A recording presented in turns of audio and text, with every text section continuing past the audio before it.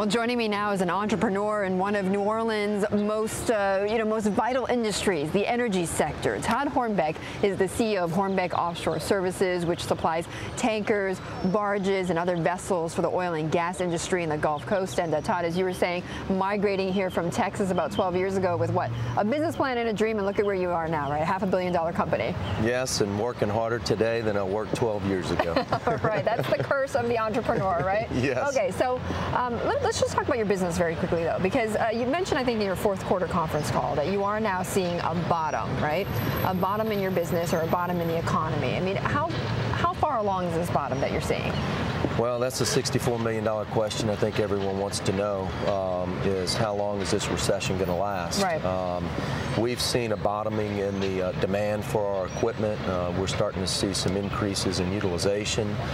Really haven't seen much in movement of day rates or earnings power movement, but I think that'll come in the next couple of quarters. The demand is still a little bit softer, right? Well, not that the demand is softer, it's just that the demand has stabilized, but we really haven't had that much increased demand. And when we start getting a little bit more increased demand and supply is soaked up, then we'll start getting some purchasing power and some pricing leverage. I think we're probably not through the cycle yet.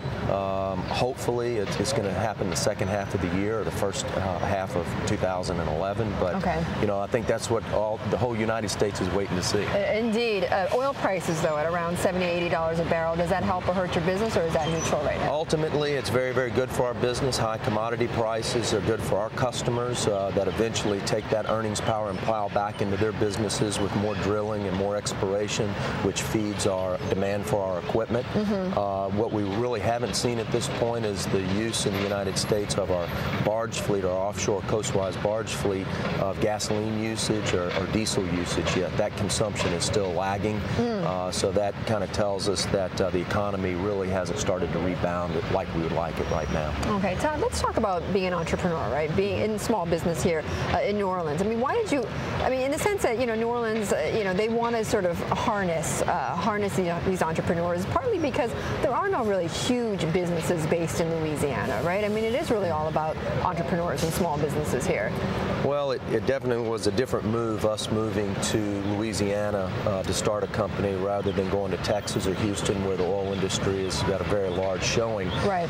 But if you look at the culture here, the work ethic, the amount of people that are in this type of business and the type of business that we're doing, it makes a lot of sense to build ships here, to have an operation in New Orleans, and because most of our equipment operates off the coast of Louisiana, even though we may be operating in some deep water regions in the Gulf of Mexico, a lot of that repair work, a lot of the construction work, and the transportation work comes from the coast of Louisiana offshore to deep water regions. And we were, talking to some other small business owners earlier, but skill sets here.